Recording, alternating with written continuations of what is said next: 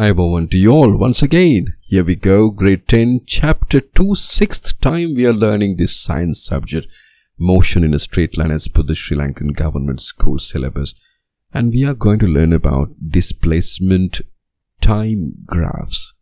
Wow. Now we want to understand this displacement time graph in a very slow way because you shouldn't confuse yourself with other things. So let's get into the subject and find out how the displacement time graph works.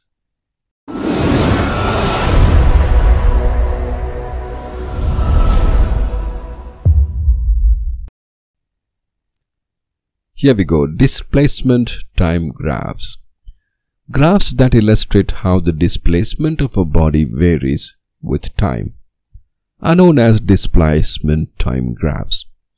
These graphs are plotted by marking the time on the x-axis. Okay, here we go. In this, graphs are plotted by marking the time on the x-axis. Here we go. The time is in this x-axis. Always remember. And in the y-axis, you can see the displacement. This is y and this is x. Now do you see this one? And you can find out the velocity from this beautiful displacement time graph. We're going to see that one. We will do that one and see. Graph that illustrate over here, it's like this. You see now in 0 time the displacement is 0, which is over here. In the first second the displacement is 3. Here it is 1. First second, and the displacement is what? 3. And when it is moving into second, the displacement is 6 seconds. You can see that one. For 3 it is 9 seconds. Look at the graph and the chart clearly. For the 4th second it is moving, the displacement is 12. And the 5th the displacement is 15. When you're plotting the graph, the line will become like that red line. You can see that. Now, we can find the velocity out of it. Here you go. The gradient, difference between y and x, difference between y coordinates and difference between x coordinate. That's called displacement divided by time. And you will find out the velocity. As per this equation, the gradient is BC divided by AC.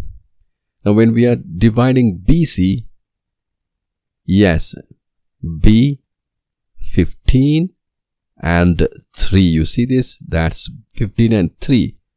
Once again you see 15 and 3, that is BC. BC. This 15 and this 3. 15 minus 3 meter. And this, as exactly like that, you have to find out the AC also. The first is 5 is the last second, and the 1 is minus 1 over here. So that says 15 minus 3 is 12 meters and 5 minus 1 is 4 seconds. So what is the velocity of this particular gradient? 3 meters per second. What is that? 3 meters per second. So you can find out easily with the graph how to find out the velocity.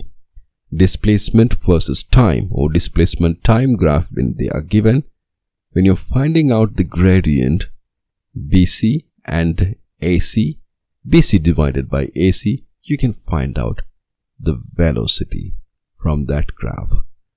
So that's very easy, right? Do some exercises and some from your book and find out these things. If a chart is given like this, the chart is given like that, you can exactly plot a graph. You can exactly plot a graph exactly like this. Displacement time graph. Time is in the x-axis and the displacement in the y-axis, and you can plot it. When time is 0, where's the displacement? When time is 1, where's the displacement? You found out. And finally you're finding out the BC divided by AC.